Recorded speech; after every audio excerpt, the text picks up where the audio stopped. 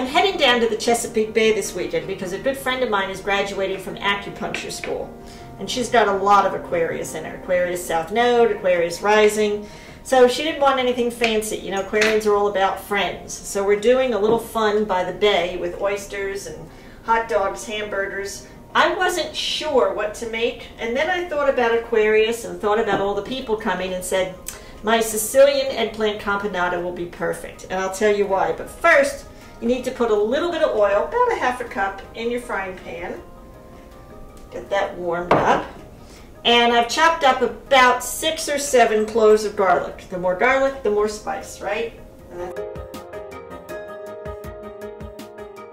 So just watch it. It's going to sizzle a little bit. Get the flavor of the garlic infused in the oil. Okay, so everything's going to get that nice garlic flavor. We're going to put the garlic back in later. But this is just to give a nice base to the oil. Okay, let that go for a few minutes. And then just as it starts to brown, we want to take it out of there.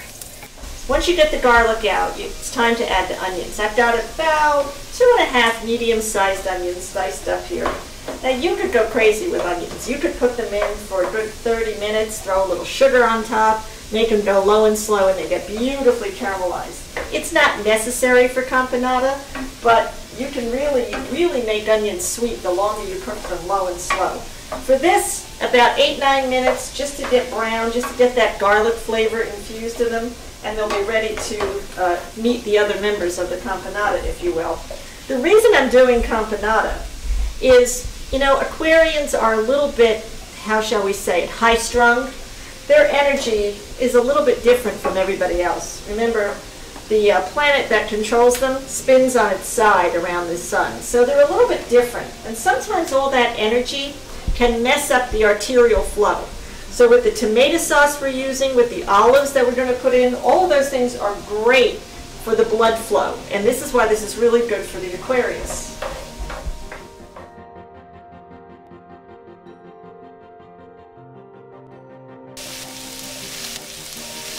Now, the recipe calls for green peppers, but for goodness sakes, I went to the store and look at these. They're beautiful. So I've got about 3. I've got the reds, the orange, the yellows. This is going to add a lot of depth to the dish. Then you put in about 2 stalks of celery. Again, these are all diced up nicely. I like the peppers in long strips better because it makes it a prettier presentation. Okay, get them all blended in. And you add about a teaspoon of salt. I like kosher salt myself and freshly ground black pepper. I like the freshly ground stuff. It tastes much better. When this is all incorporated, it's time for the star of the show, the eggplant. Now you want to put this in carefully because it has to cook down. If you're an air sign or an impatient patient person, you know, Aries, I'm not naming any names, you're going to have to take this slow. Don't rush this because the eggplant has to get nice and soft. It has to get all incorporated into the dish. Okay, so a little bit at a time.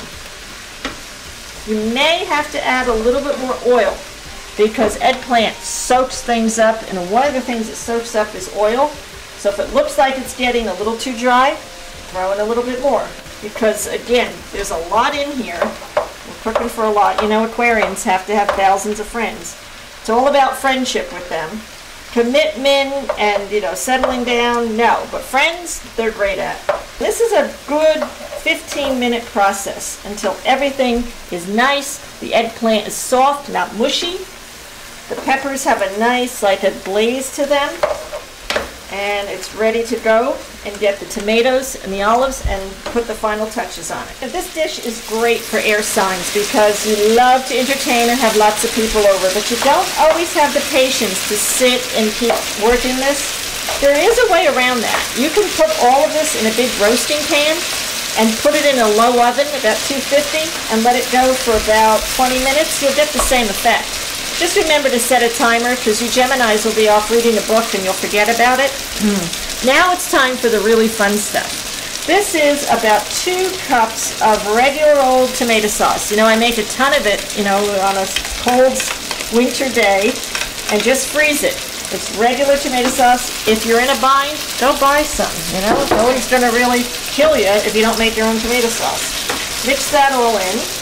And now, because we're working on the Aquarius and their arterial system, those healthy olives, just pour them all in.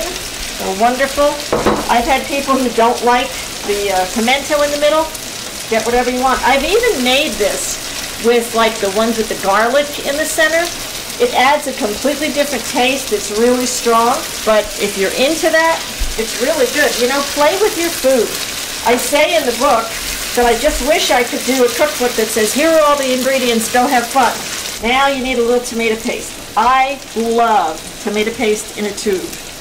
You will never go back to the canned stuff once you do this. The flavor is just wonderful.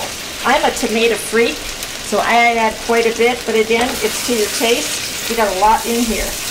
The body, the texture, you just can't beat this stuff. Now, the balsamic vinegar. Now, a little bit, about a half a teaspoon of balsamic vinegar. I know, where were we before balsamic, right? But I remember my aunts making this with regular old apple cider vinegar, but the balsamic does make a little bit of a kick here. And now, for the secret ingredient, chocolate. Take a little square of unsweetened or semi-sweet. You don't want the sweet stuff, because it really, and just put it in there and let it cook away. It will melt in, and everybody's going to say, what is that? What is that flavor? You can say, I don't know what you're talking about. It's just vegetables. It's the chocolate. It's the chocolate. That's a Scorpio thing. You know, I'm a Scorpio sun. We like secrets. That's my little secret. I'm hiding the chocolate in there. And then you top it off. Now a little bit of my herbs, some rosemary, some oregano. I've got these from the garden. I dried them last winter. Just sprinkle them on. And you know, taste it. When it's all done, you may need a little bit more. Let this cook down for another few minutes. Make sure the chocolate's all melted. Keep the heat low at this point, because you don't want that to start sticking. And you're ready to go. And you know, the best thing about this is I will just stick it in a nice container, and it's best at room temperature. So when I get to the bay, it'll be perfect. It's about an hour and a half drive. I don't like it cold. People serve campanata cold from the refrigerator. I like it room temperature. But again, try it. You may like it cold. It'll be ready to go. And just before I serve it, I'm going to sprinkle a little fresh basil on. I don't want to do that now, because the basil will get wilted in the heat. But when it's at room temperature, little fresh basil with the yellows, with the reds, it'll make a beautiful presentation. It'll go great with the burgers, and my Aquarian friend will be healthy, and she won't even know it. Okay, now the garlic goes back in. This way it won't burn. Mix it up, and it's ready to serve when it gets to room temperature.